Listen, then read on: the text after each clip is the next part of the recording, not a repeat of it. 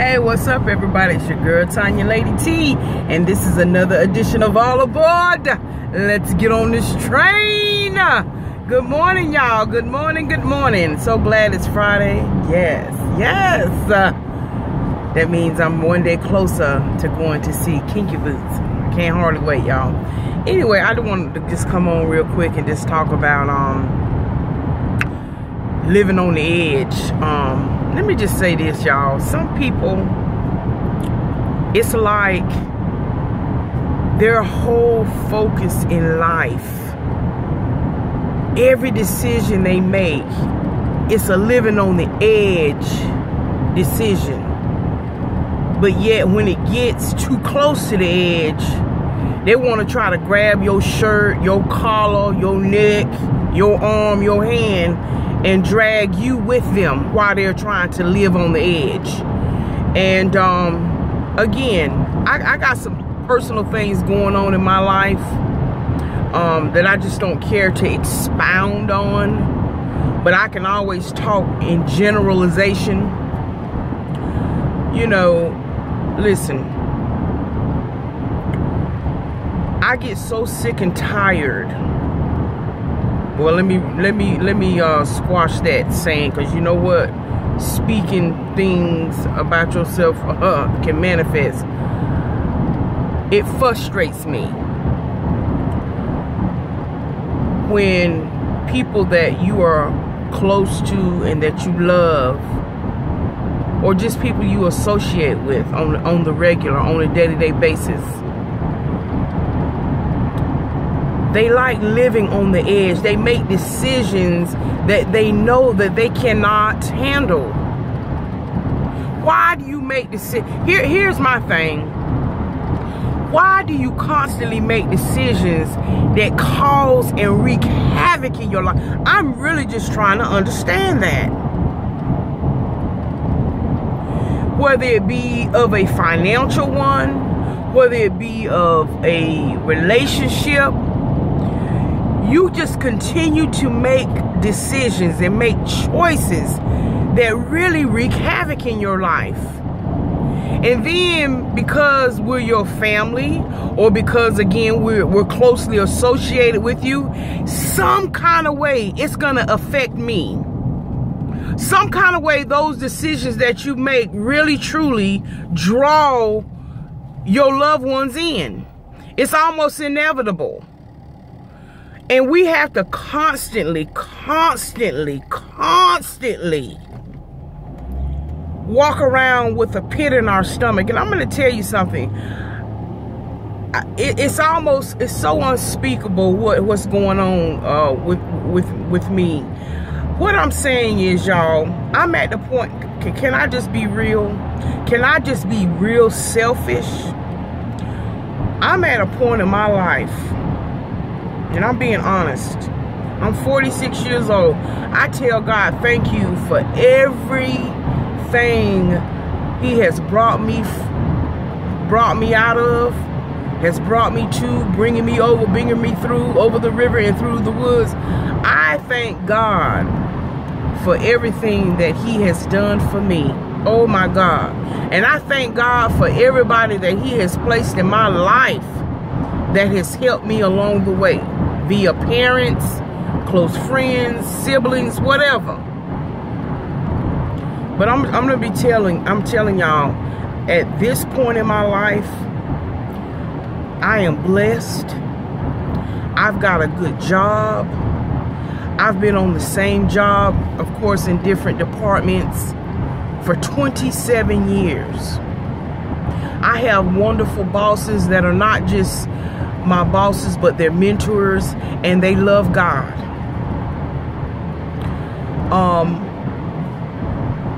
I have a mother whom I love dearly, and I call her blessed. Yeah, there's some issues that we go on in our lives that, you know, everything ain't always peaches and cream, and I am, of course, affected by the things that go on around me, with my nieces, with my nephews, with my granddaughter, with my son.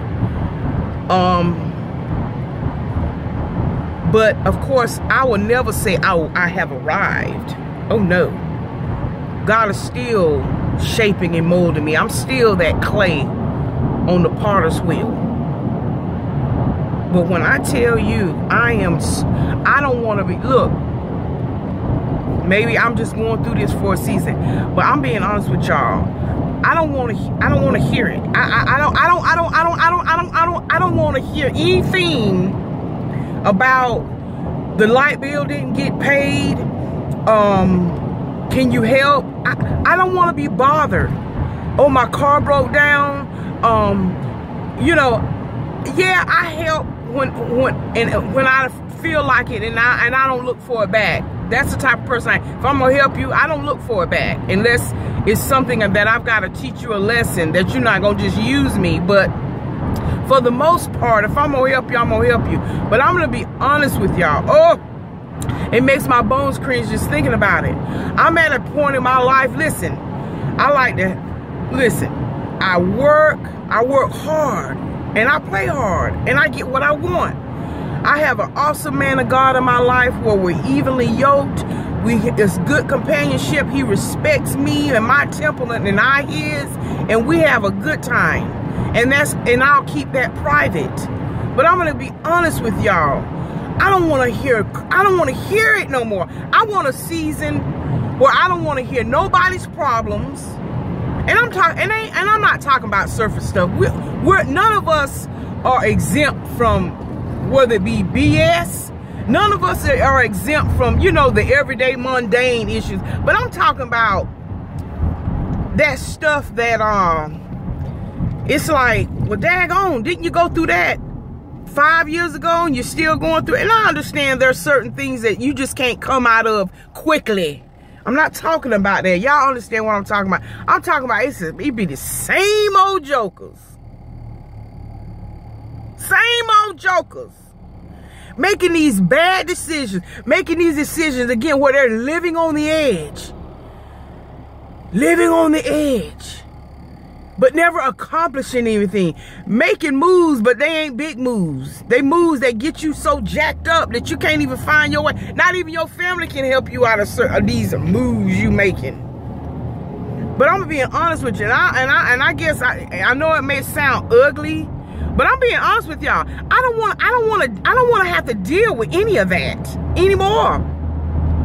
For a season, for a while, or whatever. Because like I said, none of us are exempt from stuff that goes down. And I'm not talking about crisis. Just like with my cousin, I ain't talking about stuff like that. Yeah, as a family, you have to band together. He's going through a sickness.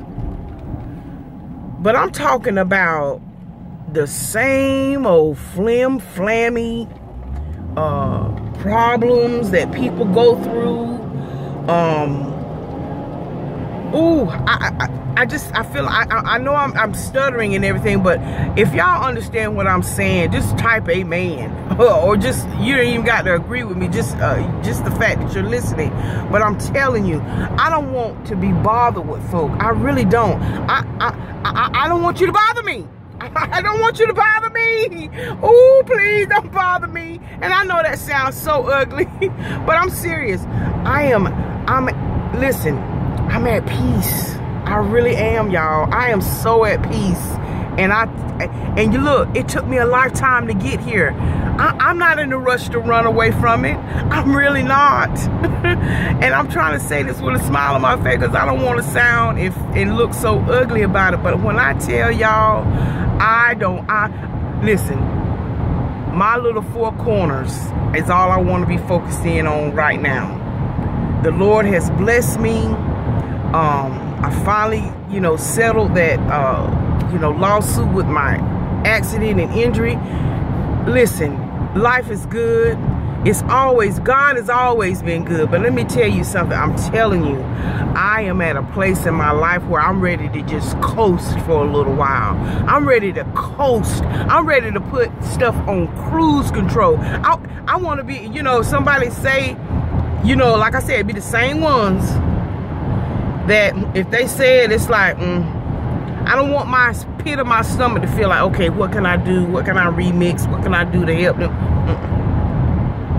I got me a little nest egg now where I don't have to worry about holding off paying this bill so this can be taken care of. Listen, when you get older, like me, I'm preparing for my retirement. Let me tell you, I have maxed out in my givings on my retirement plan. Let me tell you, and now I'm looking at, okay, is it possible for me to save $5,000 a year so I can, for the next 10 years, so I can roll that bad boy over into a Roth IRA separate from my retirement and from my savings? Let me tell y'all something. For y'all, you know, I know I'm going off, I'm all over the place, but I'm gonna tell y'all, some of the young people, if you have found a career, okay,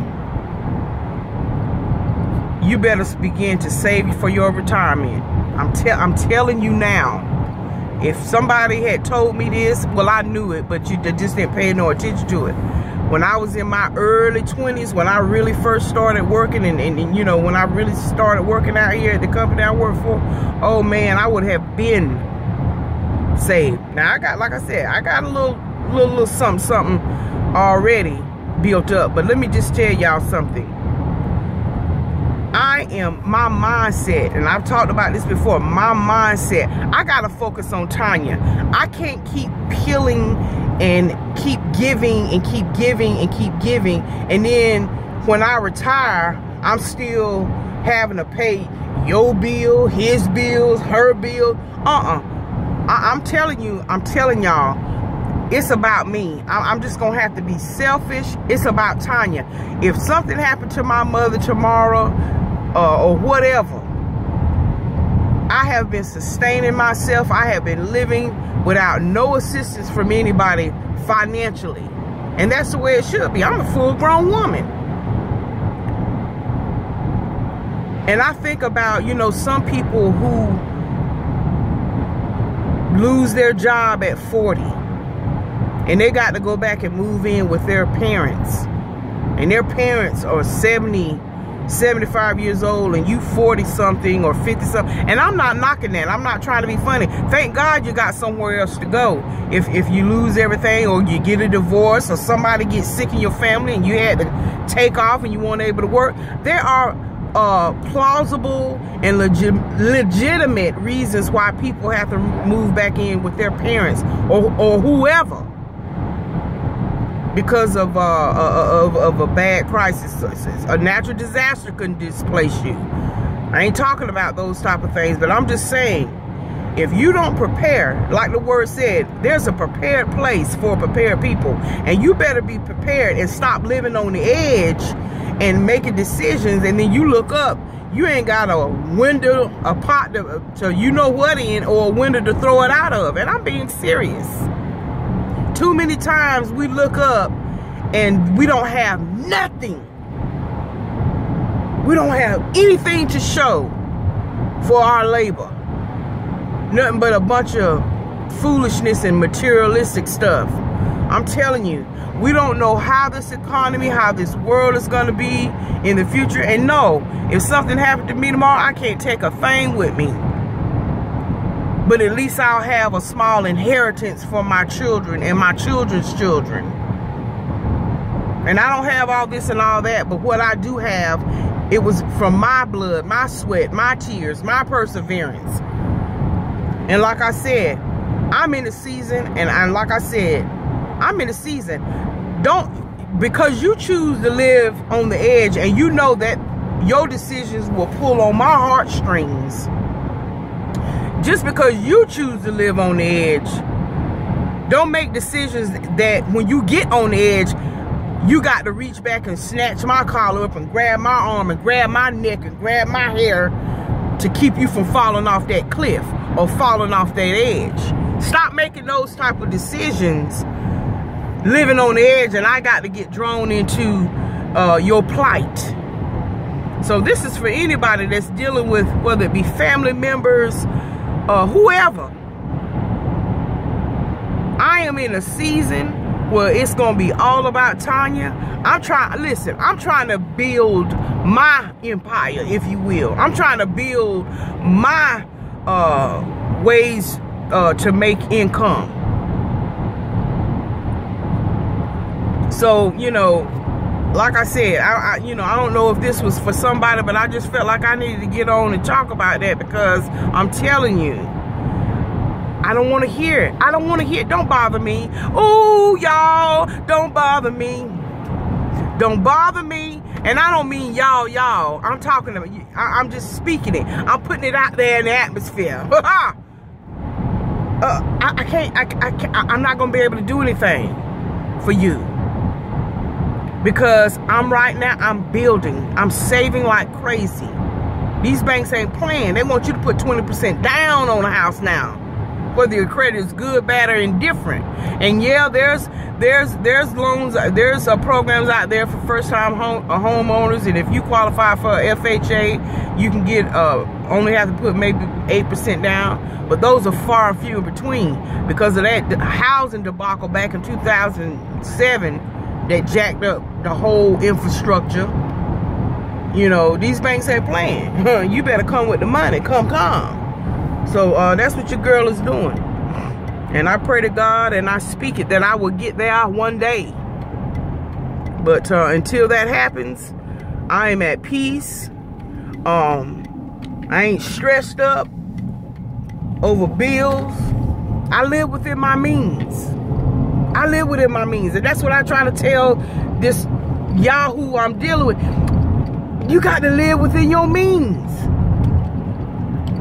Don't look at me because I'm able to buy this outfit and that. I buy. I love to dress. I love to look a certain way. I work in corporate America. I have to look a certain way anyway. But I'm a bargain shopper. Don't let the smooth taste fool you. I don't buy anything unless it's on sale. I don't even feel right. But that's beside the point. I earn a wage where I can do that.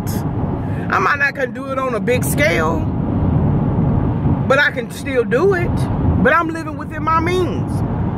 Do you think I'm gonna take my bill money or the monies that I earn, and I know the rents due, I know the light bills due, I know the whatever else bill is due, cable, cell phone, whatever.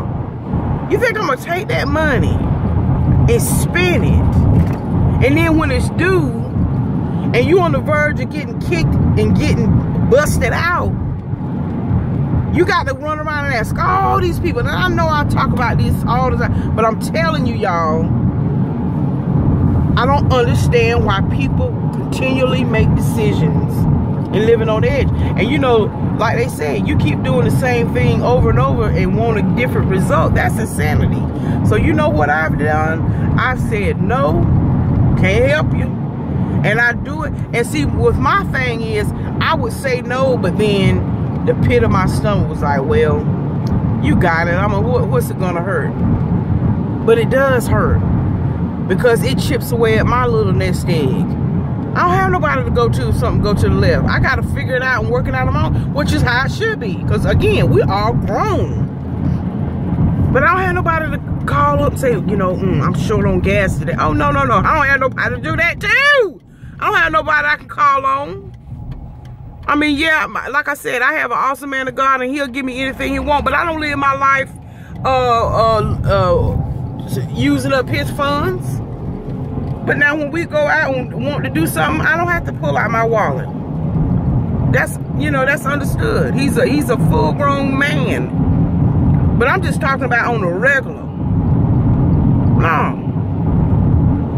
So if I'm giving out all the time, just because you know I got it, what are you gonna do to make sure you build the same mindset where you always will have it?